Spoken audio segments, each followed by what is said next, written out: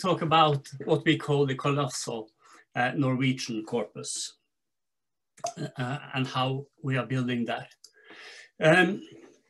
I'll first just spend a couple of minutes here talking about transformer models, if some of you are not familiar with them. It's an NLP type of model that was introduced by Google in 2018. Most known is the BERT model, the bidirectional encoder representations from transformers, but there's been a lot of new models coming after that. That's basically builds on the same concept here.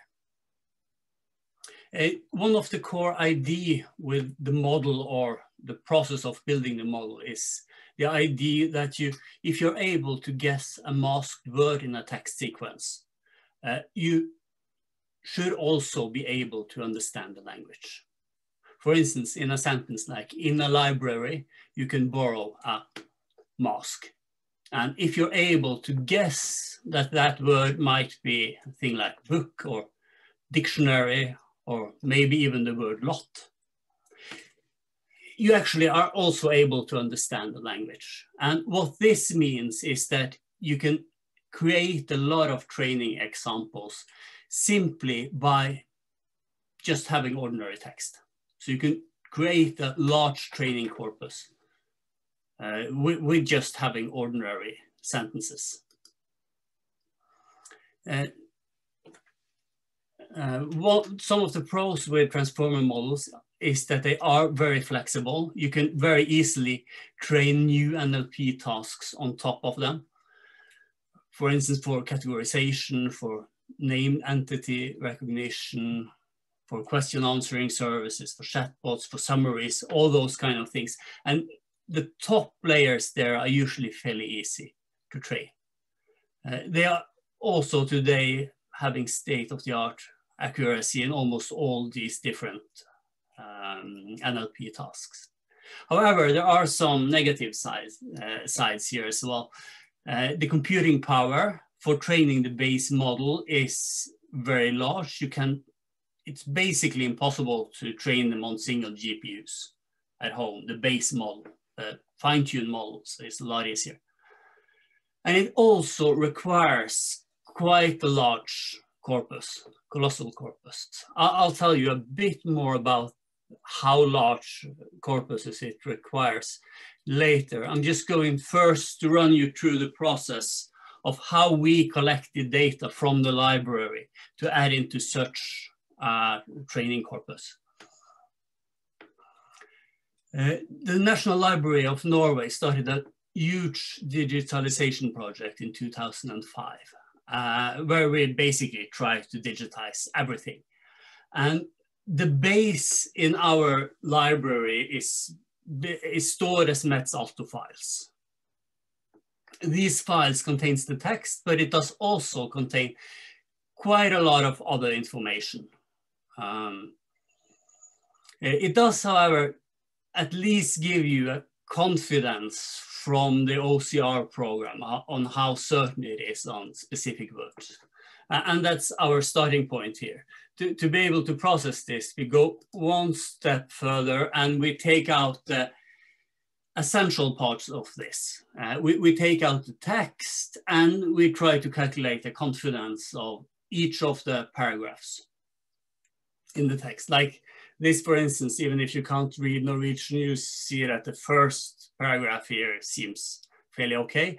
The second one has a lot of OCR errors, and also it has a fairly low confidence. So that's our starting point, to take out stuff in the Met's ALTO-files that are not, does not have high enough OCR quality. Then we go through a cleaning process. Apart from looking at the confidence of the articles and the paragraphs, we do Unicode conversion of everything. We do language detection to see if there's other languages in here that we don't want to have in it. We do quite a lot of standardization, like doing accent in a special and do punctuations in a standardized way. We also found it very useful to look at some of the suspicious text in there. Some of the typically non-alpha characters in the beginning of paragraphs. And since we have quite a lot of text, we could also, if you're uncertain, we basically throw out the stuff that we find suspicious here. And we look also at a minimum number of words in an article or in a paragraph.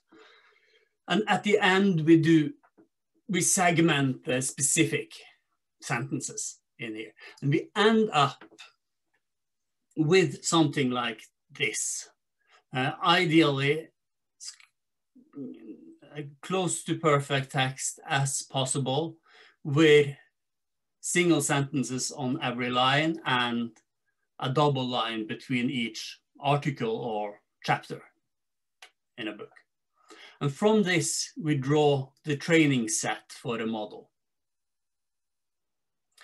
We then also have a vocabulary file. In our case here, we have a vocabulary file of roughly 100,000 words, or subwords, to be specific.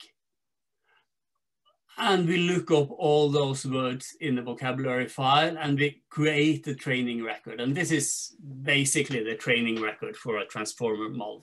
It has a mask in the sentence. Here is the library is masked. And the mask is a number. That's what goes into the transformer. And you have a correct answer that in this case is library.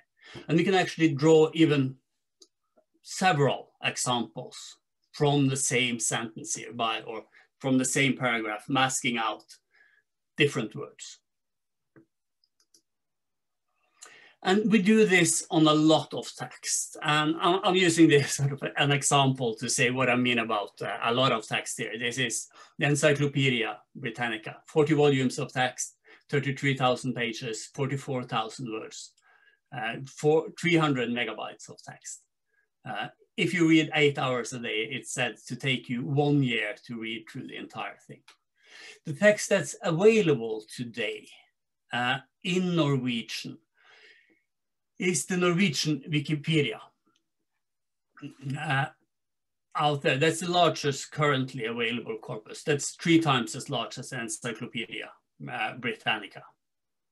It's also part of the up-to-date, the largest Norwegian transformer model, a multilingual model that also contains 100 other languages. That's the base thing. The English model, however, is a lot larger and it's a lot bigger. The English BERT model has 16 gigabytes of text. Heard a peep there. It's mainly because English is a lot more popular language. This is our current corpus, 109 gigabytes, mainly from OCR scanned books and newspapers from the library, some Common Crawl and Wikipedia in here as well. This is another large corpus out there in English, and there's some other ones, but most of them are from Common Crawl thing. Most of them are from web text out there. It's by far not the largest corpus out there, but for a minority language, it's fairly large, and it's probably not possible to create such a corpus only from web text today. Yeah, I'm short on time here, I see. Our plans for it. We want to publish as much of this corpus as possible. We're talking about with our lawyers about the details here. We have received some TPU resources from the TensorFlow Research Cloud for training a model. We're currently training a BERT-based model. It will take us 2 weeks, and it should be finished before Christmas, actually. We train on a recreate, and we're also hoping to train a larger model on TPU pods in April next year. goal, just finishing off with some lessons learned. There's a lot of work that we need to put into the ALTO-files here to make them into text, but we made some code for that as well that could be interesting for other people that would like to do the same. OCR quality. For our use, things that are OCR after 2018 is close to perfect on newer newspapers. However, the stuff before that is not okay. Things OCR prior to 2009 is hardly not usable at all. We're dropping almost all of the text. The scans are perfect though, so a re-OCR here would give us a lot more text. It takes some time, a bit more time than we expected. We used roughly 6 man-months on this work so far. Yeah, since I'm short of time, I'm dropping the last one here. This is just linked to our GitHub. We have published all the code that we are using for this. If anybody else would like to try some of the same thing for other minority languages, should be useful code there. We are publishing the models as soon as they are finished. Norwegian model goal date is 20th of December. Look at that. And we're hoping to publish the corpus here as well. And that's the rest of the team from the AL Lab, the placement. Thank you for listening.